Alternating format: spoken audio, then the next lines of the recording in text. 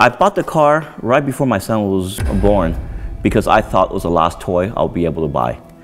At that time, I really liked the cars from the 60s. There was many choices then. In my opinion, the Ferrari Lusso is probably one of the prettiest Ferraris ever built, either from the 60s or ever. And I've always had a strong fascination on how proportional the car is, how organic the shape is. And it's really a classic Ferrari front-engine 250 car. That's why I bought it. I bought it because at that time I had a good year in business. The two choices I can afford was a Ferrari Lusso or a Daytona.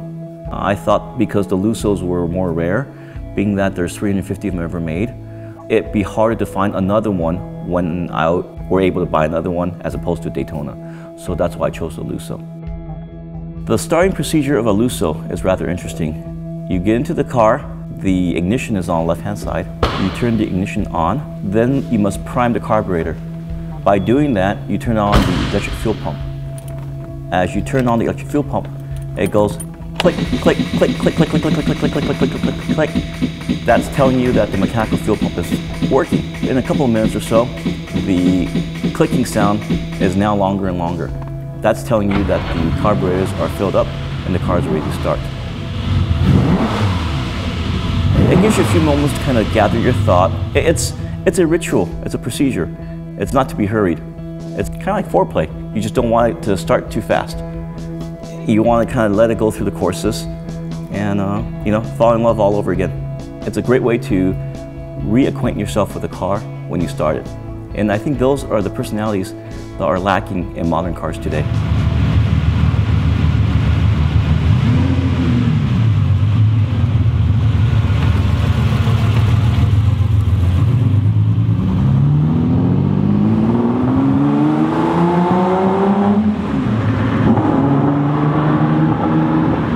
The car is devoid of any distractions. There's no radio, there's no air conditioning, there's no trip computers or anything like that. It's really just pure driving. I think they omit the radio because the soundtrack is probably better than any songs out there.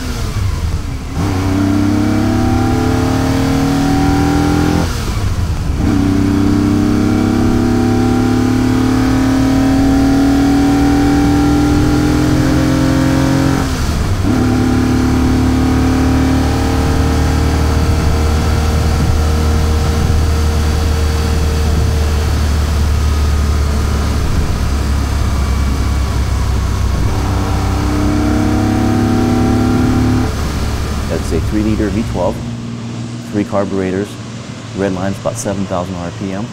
I think it's one of the best soundtracks of any automobile engines that's produced.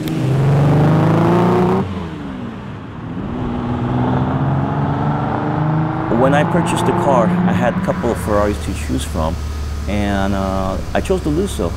Back when I bought the car, it was about the same money as buying a brand new Ferrari. Today, this car is probably worth 4, maybe 5 new Ferraris. That's probably the reason why I decided to not drive in traffic and wake up early in the morning and go up my favorite mountain road or my favorite open highway, or once in a while even just blast through downtown LA.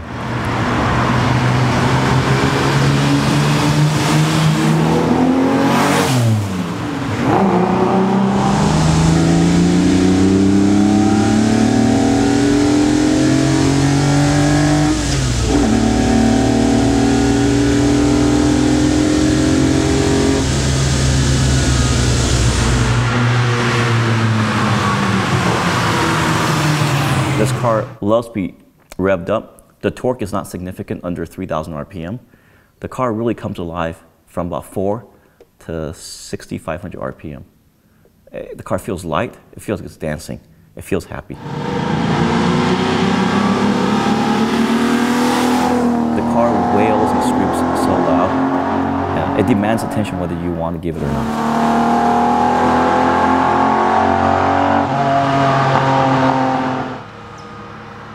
The Ferrari Lusso was the last variation of the 250 platform. Several of the great cars previous to that, it was the 250 PF Cab, California Spider, the 250 short wheelbase, and to some, ultimately, the 250 GTO. The Lusso, it was kind of a street version of a short wheelbase. It had 2 comfortable seats. It had a luggage shelf in the back, so you can take on long trips on the weekend. I think this is the perfect evolution to the end of the 250 chassis. Very voluptuous, long hood, cam tail, a lot more of a greenhouse area compared to a 250 short wheelbase.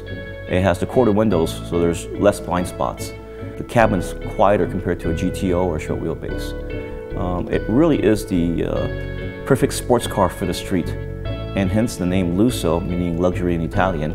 I think it's very fitting for this car. What attracts my attention to the Lusso? Immediately the color. It's Ferrari red. Then I started really looking at the shape of the car, how voluptuous it is. These cars were really designed for beauty. It wasn't a committee design. It wasn't built to save money here or there.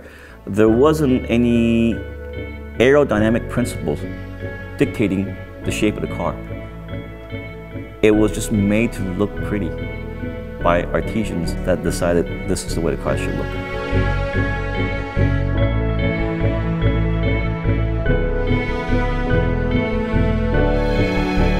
Although the value of these cars are going up, I have to often reflect that these cars were made to be driven. I think it'd be a huge pity that these cars become quote-unquote museum cars and never be able to be used as what they're designed for. I think the best way to celebrate cars like this is to really drive it and enjoy it and to let other people see it. It's poetry in motion.